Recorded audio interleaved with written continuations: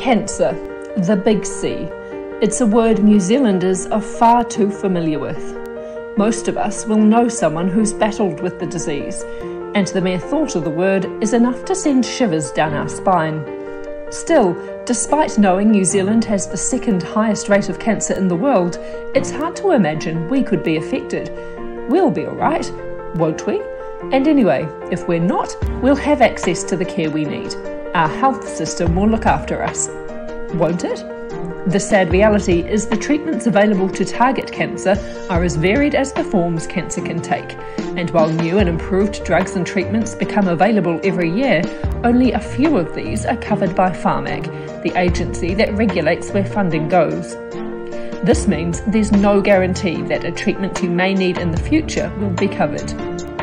One of the newest breast cancer drugs on the market costs more than $10,000 a month. Could you afford that? Health insurance gives you a choice when you need it most, and the peace of mind to know you can access the latest treatments should you or your family need them.